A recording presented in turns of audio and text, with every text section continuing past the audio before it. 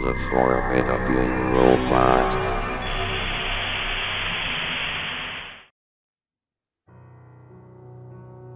It was a regular day on Roblox. I was playing a game that was able to scan the platform for really obscure games. I'm talking places with 0 to 100 visits. While browsing the list of experiences, I came across an interesting place. It was called My Universe by someone named Roedyn. At first, I thought nothing more than just a place filled with free models created by a kid, and definitely not what I was about to experience. The place had only one visit. I decided to check it out for some reason. After I got teleported into his universe, I was met with a white sky on a platform made of white grass, but the weirdest part was the sound. There was what sounded like an audio clip of an alarm, slowed down to the point of it sounding like souls screaming.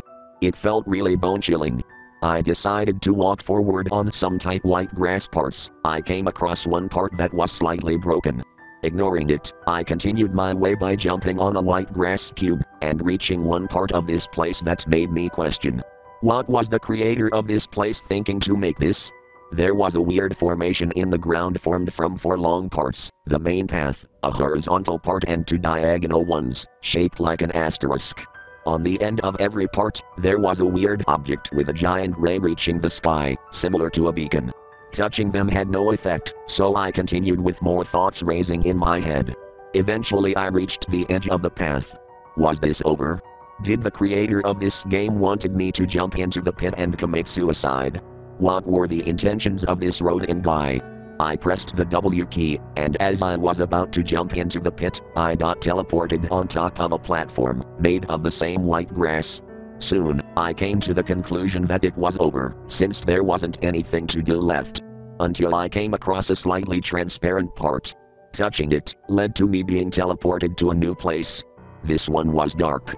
It was a small place with 4 invisible walls around me, and my avatar was completely dark.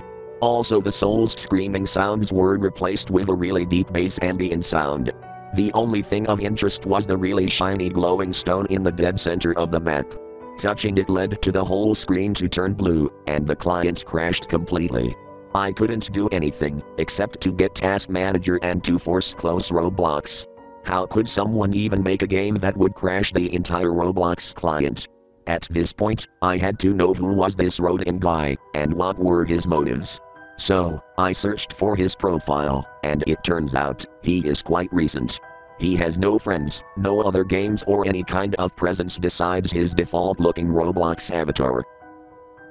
It's been 2 weeks since the Roedyn incident, and I've been experiencing unusual things.